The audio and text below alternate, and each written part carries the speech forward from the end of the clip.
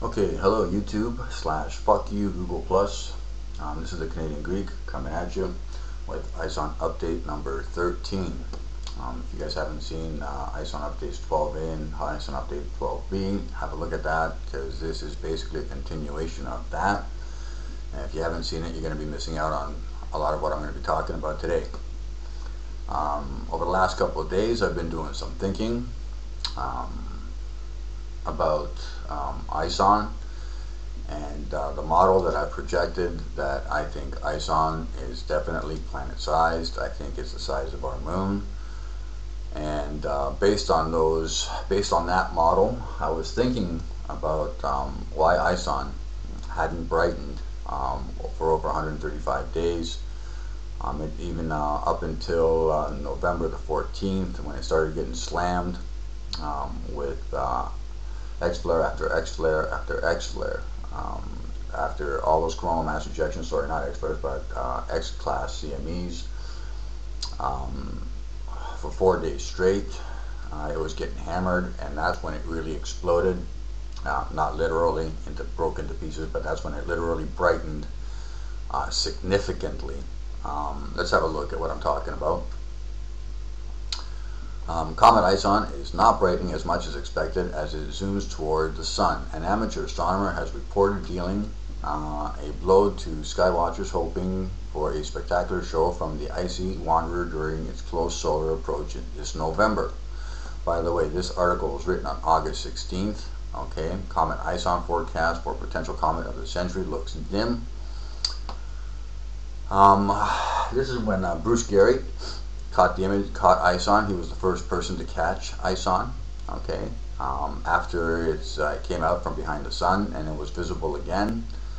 Okay, if you guys remember, ISON had remained dormant pretty much for at least a 3-month period. Actually, it had brightened very little all the way from January or March of this year. It had brightened very little.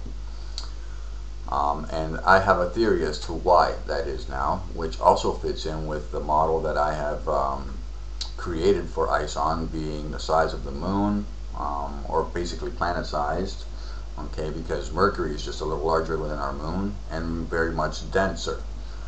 And because I believe ISON is also dense, I believe it has a magnetosphere, just like Earth does. And the reason why it hadn't brightened or remained dormant for so long, okay, since March or April of 2013, it remained dormant. It didn't brighten very much because it had a magnetosphere, and according to the electric comet model, it wasn't being hit by protons or as many of them as it should have been in order to make it brighten the way it did. Of course, on November the 14th, it was struck by CME after CME, you know, X-class CMEs over and over and over, which of course brought it to a 3.68 total V magnitude. Okay, that also, all of that fits into my electric comet. It fits in with the electric comet model perfectly, and it explains, and it further explains, I should say, the size of ISON. That I believe it is definitely planet-sized. It is very large. How large, I cannot say. I think it is the size of our moon. It could be larger. It could be the same size as Earth. I don't know. I don't have a radio telescope. I don't have access to such equipment, which could, by the way, tell us everything that we need to know. Somebody knows, but they're not sharing what they do know. Now, because it has a magnetosphere, if you guys remember what I showed you guys in the last update 12A and B, because it has a magnetosphere, it was not getting bombarded sufficiently with enough protons or solar energy from the sun in order to make it bright normally, like other normal comets that are smaller in diameter, in mass, that don't have this protective magnetosphere to protect them from the solar radiation, okay, or the solar wind.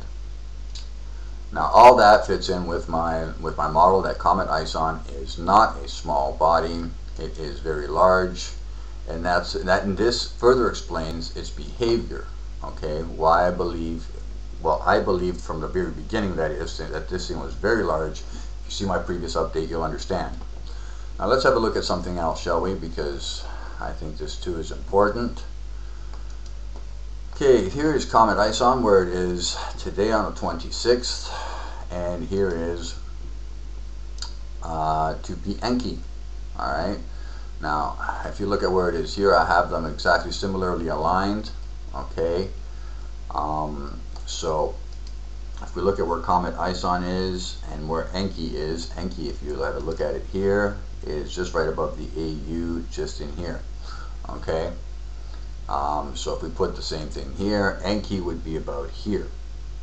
Alright, now look at Enki's position compared to ISON. Now I want you to have a look at something else. This is from the Stereo A spacecraft. Okay, images from Stereo A. Now if you remember what I just showed you here in the databases, Enki again is over here. If we can go and look at Enki, it is over here right above the A. Okay, and I have these similarly aligned so that you can see something is above the A here, Enki. Alright, and look at how far it is from ISON. Now Stereo A, okay, the spacecraft is down here somewhere, and looking at Enki, Mercury, and if we zoom out a little bit further, we'll see Earth. Okay, so Stereo A is over here somewhere. So look at how far closer Enki is from ISON. Now remember, Enki is right here. It is significantly closer to the Stereo A spacecraft than ISON is, and yet remember, Enki is closer than ISON, and yet look at the size of ISON compared to Enki. Okay, now this is just a very rough comparison, but Enki looks pretty dinky compared to ISON. Okay, look at Enki's tail. Look at how insignificant it is. Look at ISON's tail. It practically goes right off the screen all the way to the end of this image. The tail of ISON is massive. Okay, that does not happen from, you know, a little. And by the way, they say Enki is bigger than ISON. They say Enki is 4.5 kilometers radius, and ISON is less than that. Okay, it's 3.5 or something like that. They say ISON is smaller than Enki, and yet look at the difference. And remember, Enki here, this was taken on November 19th to the 23rd.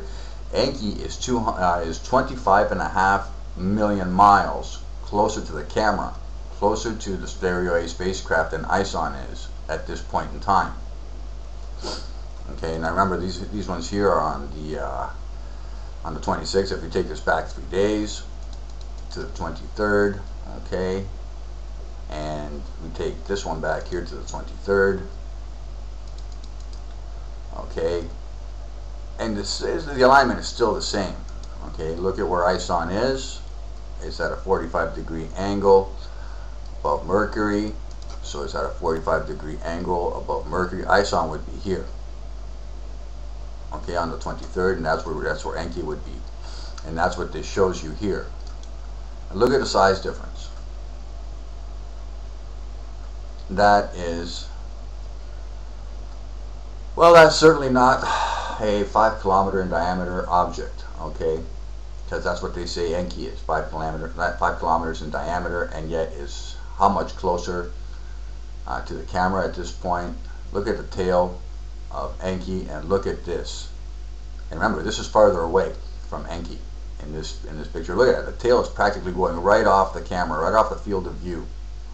Okay, that is amazing. Okay. Anyways, that's all I wanted to bring up to you guys.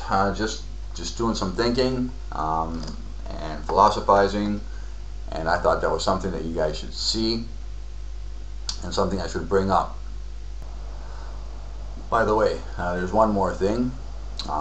with the magnetosphere, with my theory on its magnetosphere and the reason why it has not brightened and the reason why it's behaving that way it's behaving, also explains one other aspect of the comet.